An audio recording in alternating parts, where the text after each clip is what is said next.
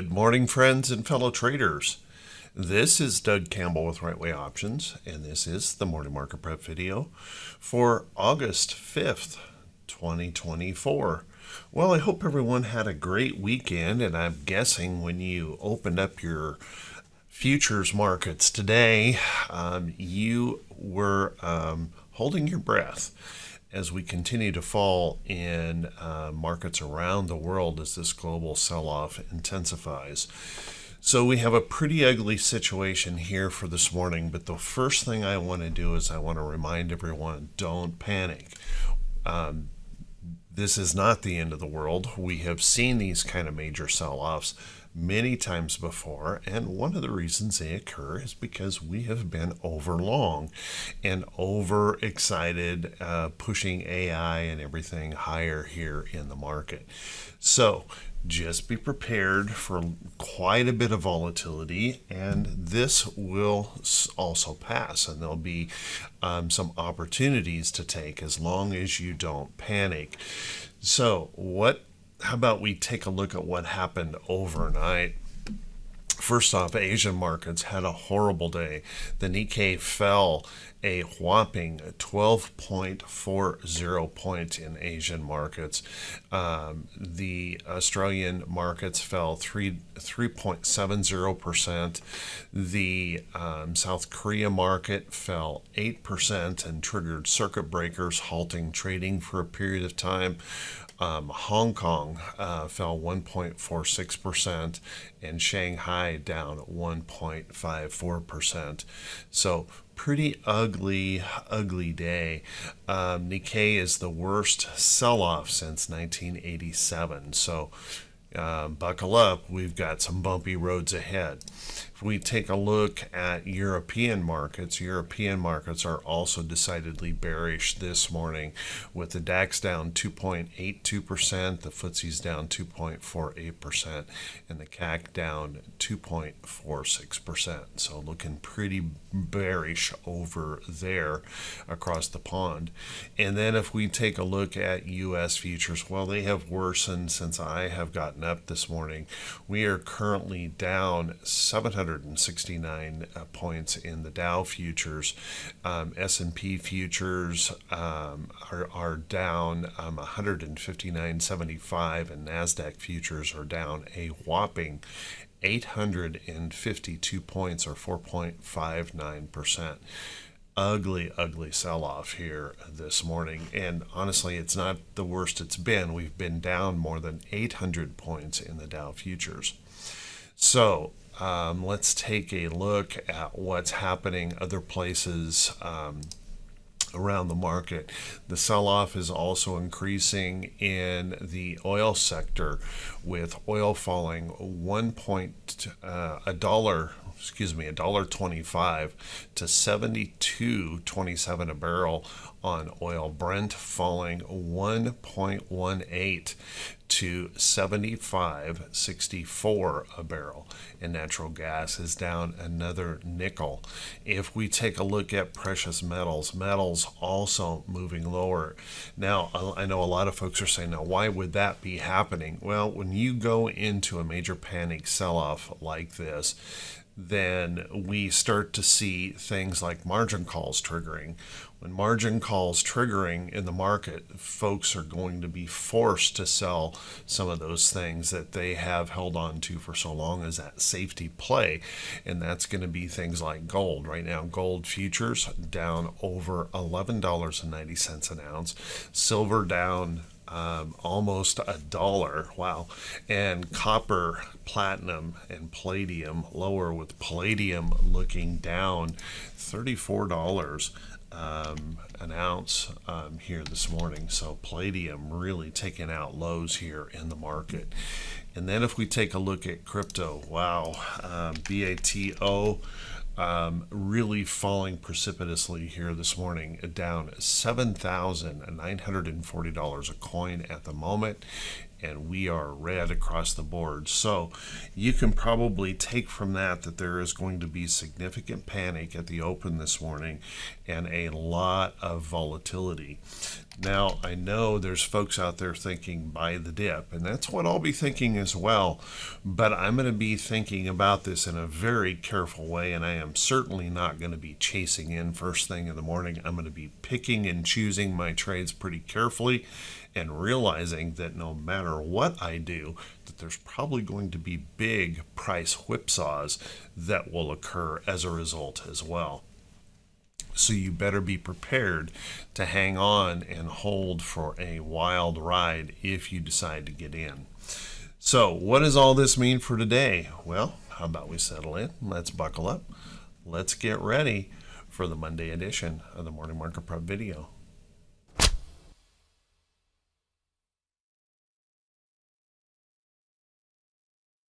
Good morning once again, everyone, and thank you so much for being here. I very much appreciate it.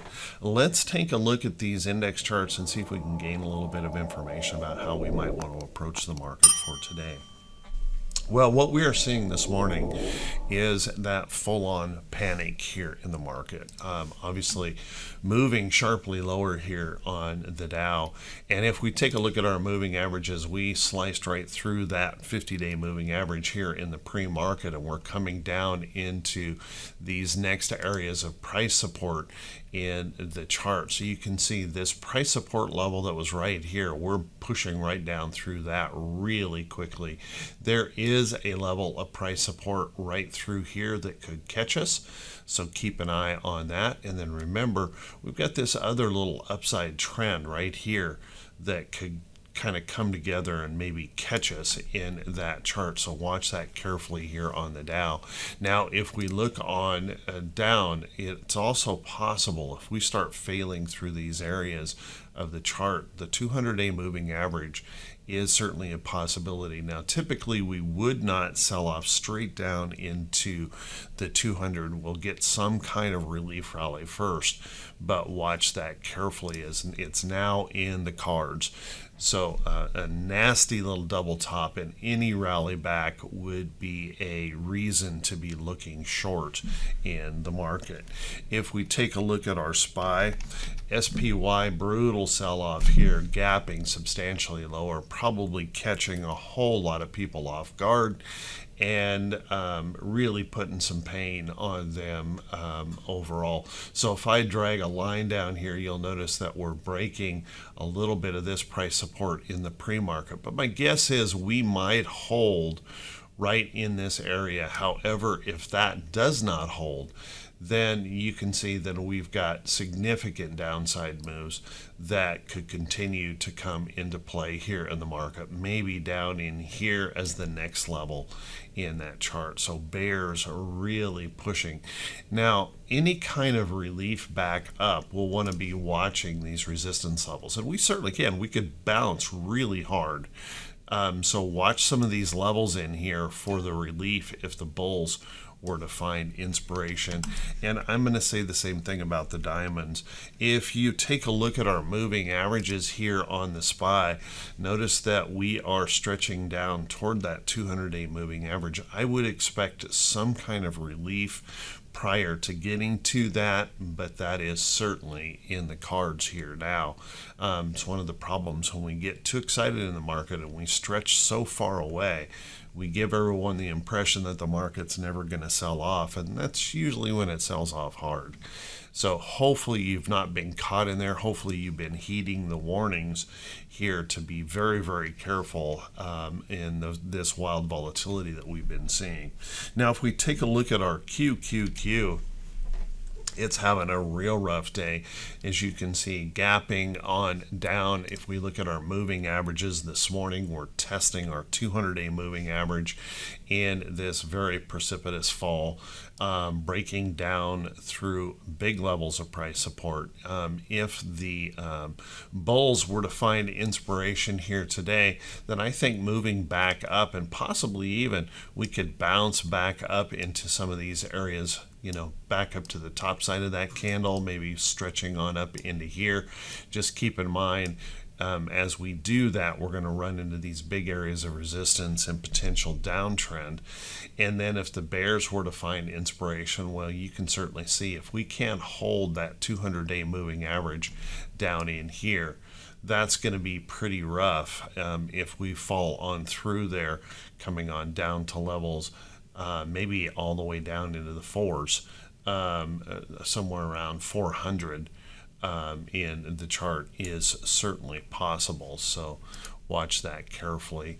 And then looking at our IWM, IWM has been kind of a little bit of a safe haven, but I'll tell you, I don't think there's going to be much of a safe haven here today, except for a relief bounce. I think all sectors of the market could easily be drawn into this selling as everyone is kind of running for the door, trying to protect themselves. Big gap down, breaking through our upside trend here, as you can see in the chart. So any rally back, watch for these levels up in here to see if we can come up and test some of those resistance and that trend break. If we continue to see selling here, well, you can see we're breaking, potentially breaking a little support right through here on the day, and that possibility, remember this old green line in here, this is that line that it's actually a trend line, and we've been bouncing around above and below it. Well, I think there's a chance we could test that if those bears continue to push here in the chart, and then we're going to start looking even lower if they fall through those levels. If we take a look at our moving averages, looks like we've got a test of the 200-day moving average all at once here coming in the market as this panic picks up. Now, if we take a look at some of our internals, our VIX is going to be insane today. Right at the open, we can expect the VIX to open sharply higher. You can see we on Friday saw a lot of fear coming into the market, but it did pull back a bit. I'm guessing we're going to top out up here above this morning at the open. In fact, we could easily pop up in here, open up in the 30s, and maybe even as high as the 40s. So what that means is, for all of you option traders, all option prices are going to be dramatically higher for the extrinsic value due to the implied volatility change. You're also going to see bid-ask spreads widen out. Be really careful with knee-jerk reaction trades, because those bid-ask spreads could get very wide as market makers themselves trying to protect themselves in this volatility. Then let's take a look at our T20s. One of the good news items in here is T2122 will be reaching a bullish reversal zone. We will be in an oversold condition this morning, and we'll want to be watching for that potential of the bounce.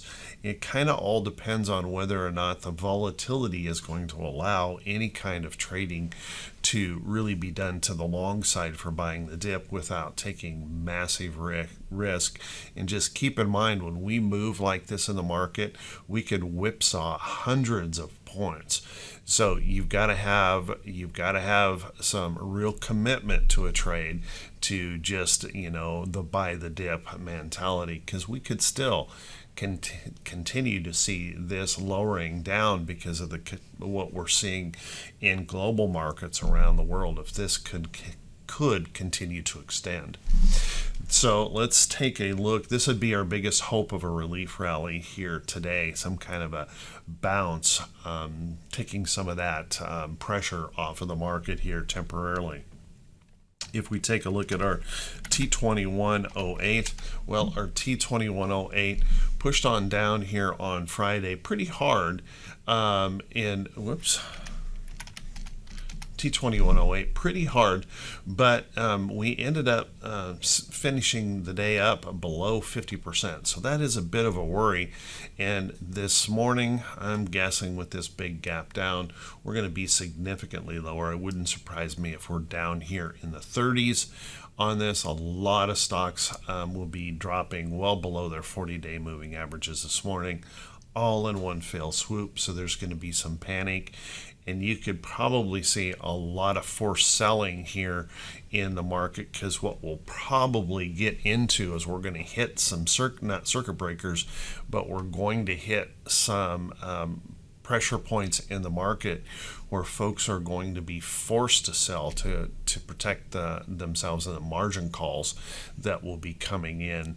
And if you remember in 2008, Warren Buffett said that it's only when the tide goes out when we find out who's been swimming naked.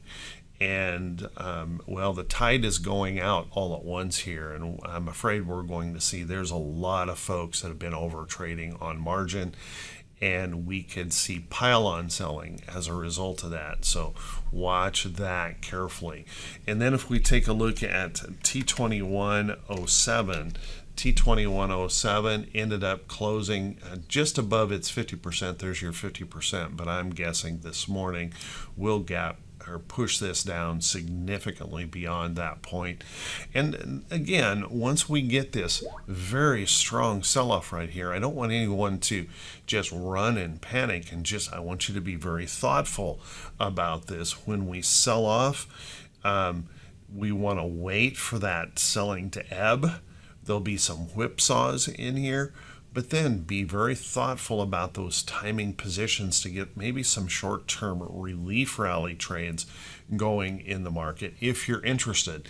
It's also perfectly okay if you've cashed out to just stand on the sideline, watch this parade go by, because it is likely going to be a very volatile parade. So be very, very careful here in this market, and remember, it's okay to stand aside.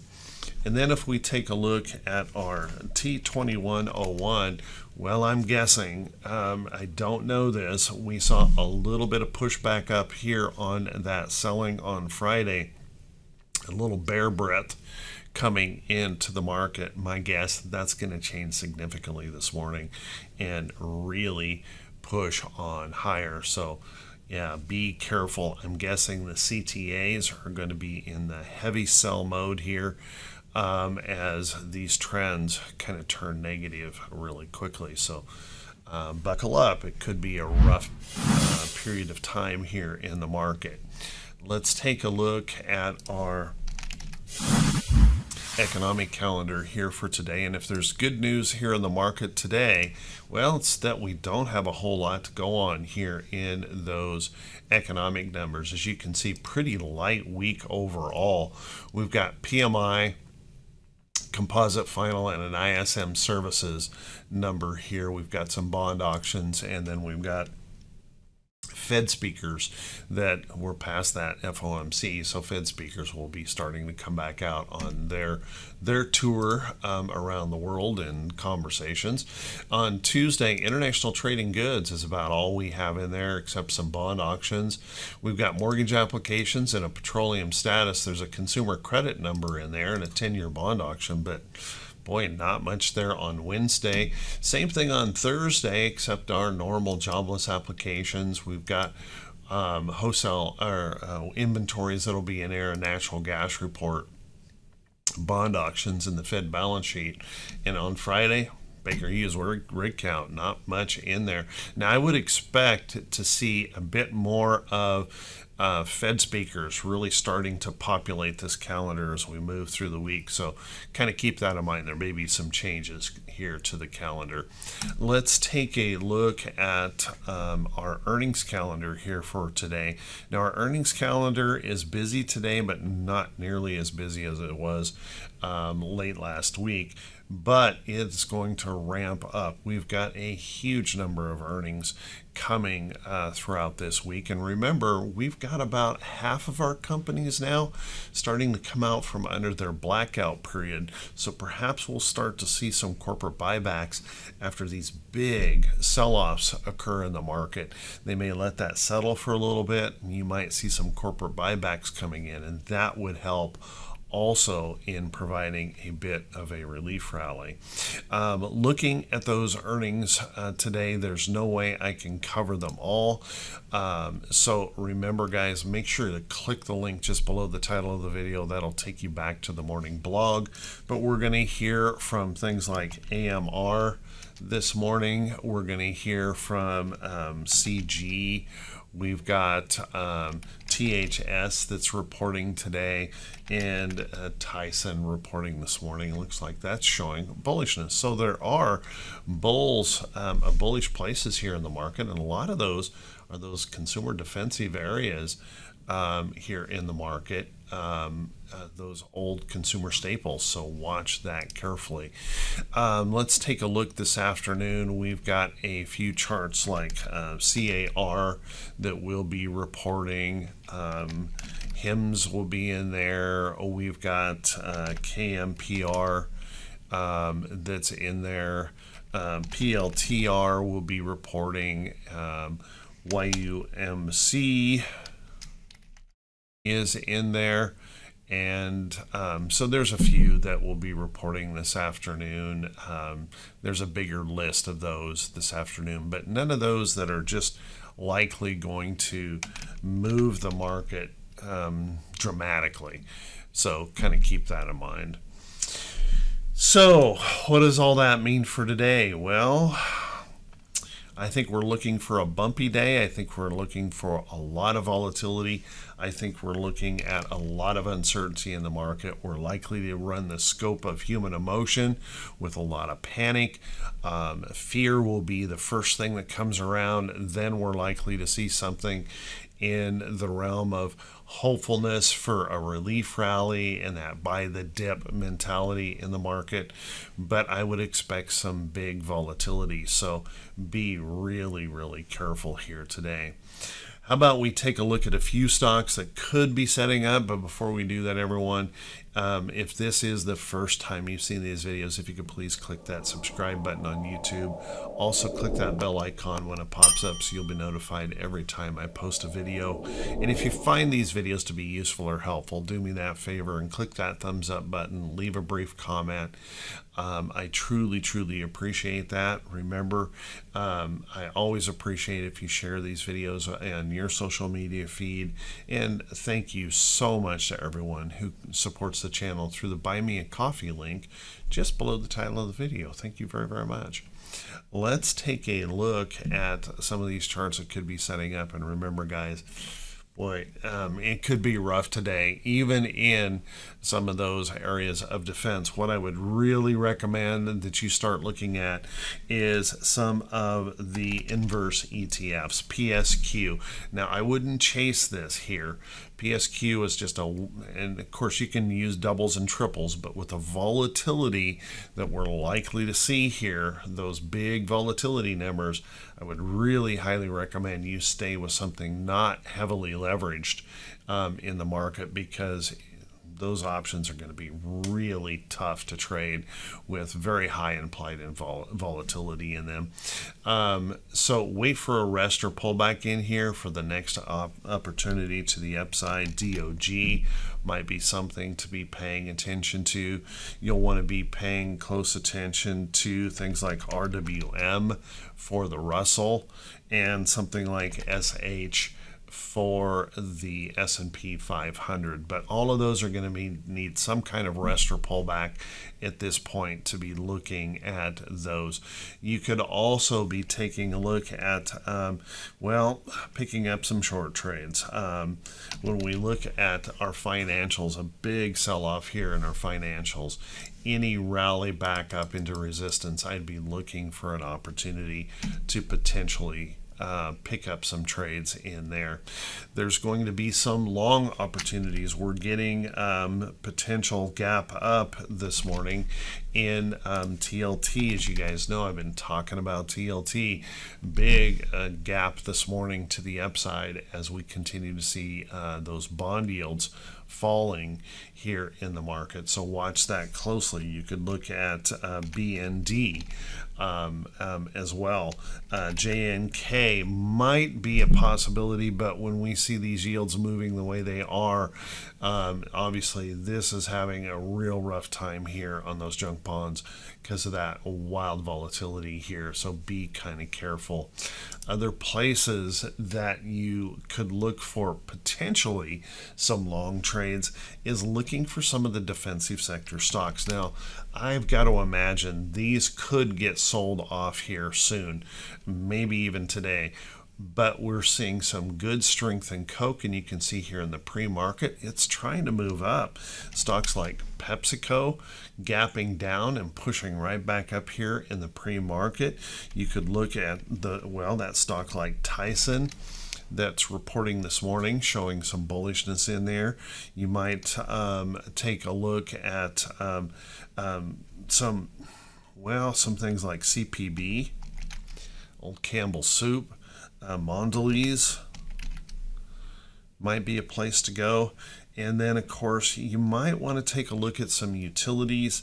Now, utilities, I got to tell you, utilities are a safe haven initially in a sell-off, but oftentimes you will see these also get heavily sold off eventually. If this train wreck continues to the downside like this, you can see those get drawn down as well. So be kind of careful there. There are others out there that are doing pretty good, like Mickey D's. Even though they had trouble in their earnings, it's been a buy ever since.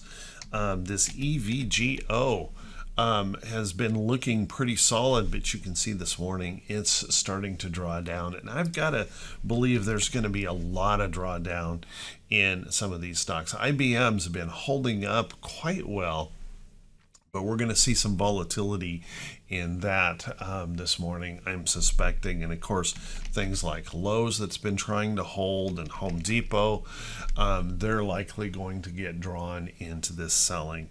You could maybe look into some of the healthcare stocks out there. We've been seeing things like BMY trying to hold up, and Pfizer. You know, I'm holding Pfizer with a hedge. That's going to get hurt here today.